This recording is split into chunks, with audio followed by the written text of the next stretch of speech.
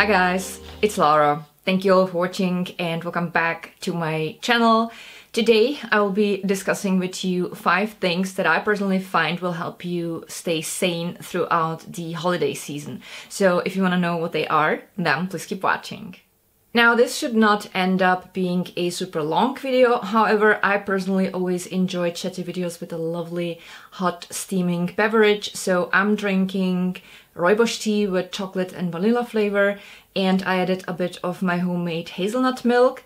The recipe for my homemade hazelnut milk will follow in a few days, so stay tuned. Don't forget to subscribe to my channel and also turn on the notifications so that you won't miss any further videos. And before we start, I would also like to throw in a short advertisement for myself.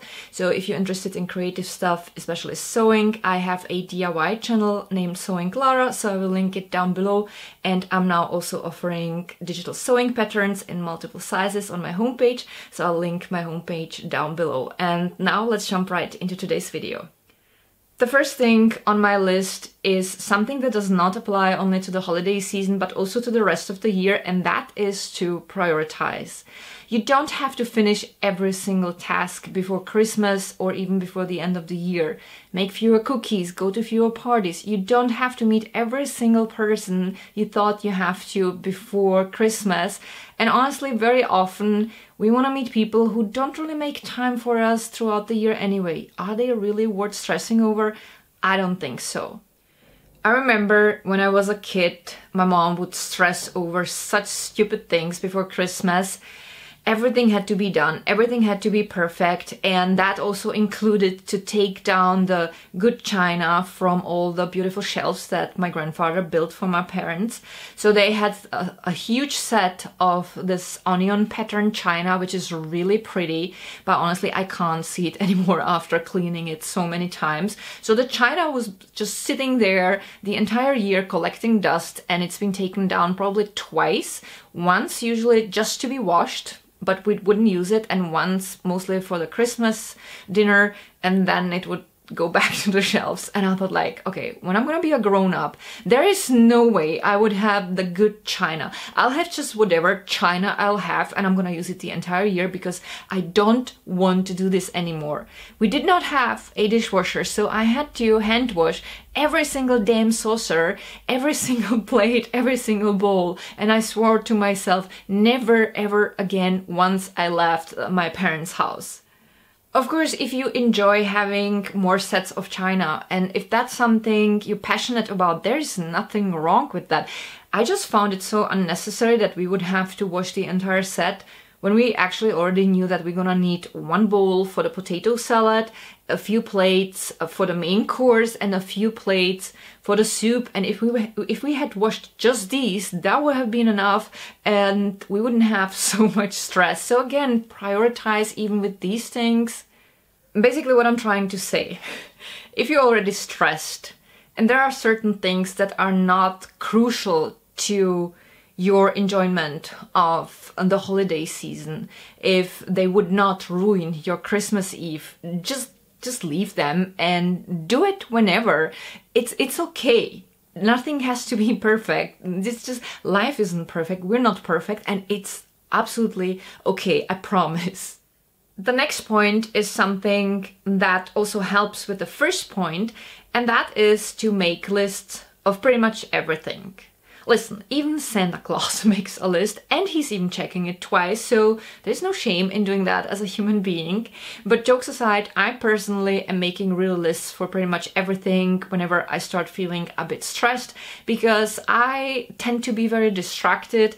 I tend to start doing so many things at the same time, and then I kind of lose myself in the middle, and then I feel overwhelmed and stressed, and then everything goes down the drain, and that's just not really helpful.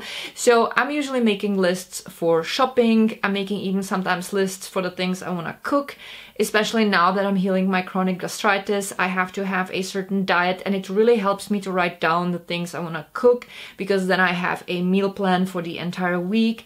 I also like making lists of the Christmas presents that I want to buy or make, and of the videos that I plan on filming, and so on and so on. I really find that when I have written everything down and when I look at it, I have a really clearer mind than when I'm just thinking it. And it helps me to prioritize much better because I have it listed in front of me and it's kind of easier to decide what's more important and what not.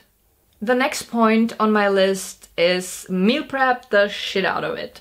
And that might sound a bit random, but it is really so helpful, or at least in my opinion. If you are stressed, you need proper nutrition in order to have energy, and that's not gonna come from junk food or a protein bar there and a banana there. And I personally find that when I just take one afternoon, usually on the weekend, and cook several meals and then partially freeze them and partially put them in the fridge in Tupperware so that I'll have proper food for the next few days, it just takes away the stress. Because when I go to the office, I just grab a Tupperware with me, I'll have a decent lunch, I don't have to go out, I can, you know, continue working uninterrupted, I only make a short break for lunch, I don't have to go to the store or think where I'm gonna be able to get decent vegan food. And when I'll come home, I'll have another lovely dish waiting for me in the fridge, and it's just so nice. And I also personally find that cooking several meals at the same time and preparing them in one afternoon saves time at the end anyway. Of course, you have to chop more veggies and peel more potatoes and whatnot. But for example, when I plan on making 2 kinds of stir fries, I just take a larger pot for my rice and the cooking time will be the same. So I think you get what I'm trying to say. So anyway, that's something that always helps me through times when I feel stressed, and right now before Christmas season, I think it's very relevant as well.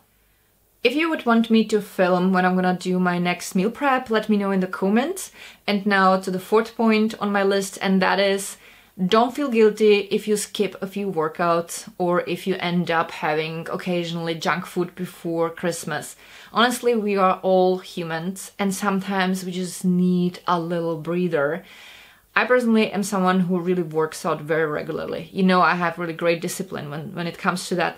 But at the end of this year, I kind of feel tired because I've been dealing with my chronic gastritis ever since July, and there was this issue with my liver tumor, and that all cost so much energy.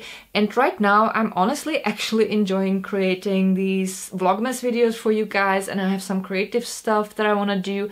I just purchased a thrifted fall fur jacket that I want to pimp up with some additional plush and some toggle buttons and whatnot. And I really want to do these things not because I feel like I have to, but because I want to. But the day has only 24 hours, so I don't work out 4 times a week like I normally do, but I work out once or twice a week, and you know what? It's okay.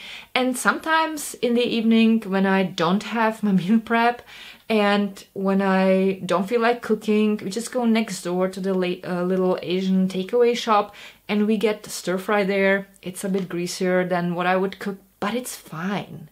Now, I'll be the first to admit that there's this little voice in the back of my head that says, yeah, you were so much more flexible when you were stretching every day, and now you're gonna lose your muscle mass and the technique won't be so great when you're boxing because you're not boxing regularly and blah blah blah blah blah. But fortunately, the reasonable voice over the years got so much stronger, and what it says to this little voice is, shut your trap.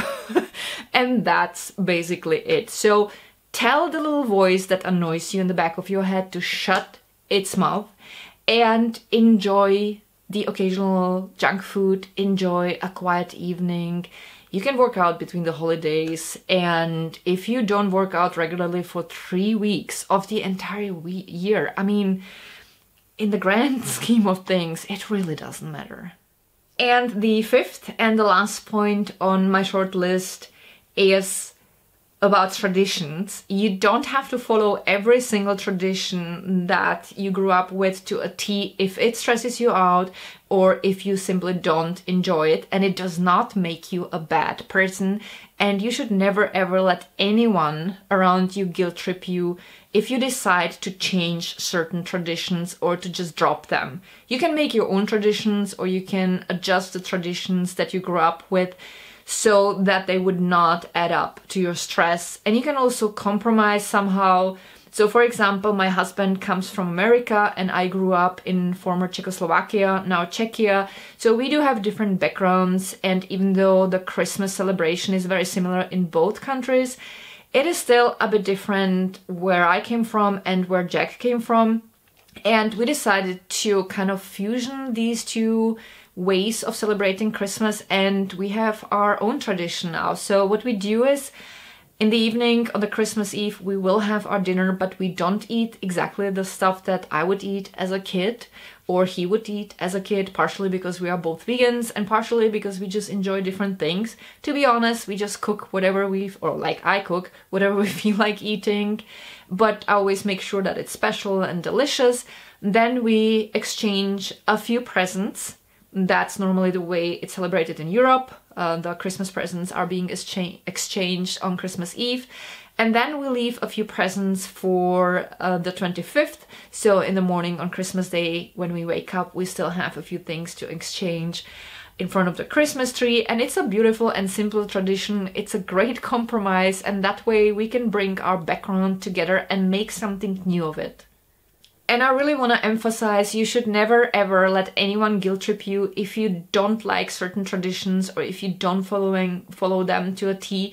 Nobody's living your life. You are the one who has to live your life. You have to make yourself happy first and the people that matter to you. And the rest of the world is not so important. We can't please everybody in the world, and the most important people are you and all the people that you love. Alright, so let's sum this up. So point number 1, prioritize. Point number 2, make lists. Point number 3, meal prep.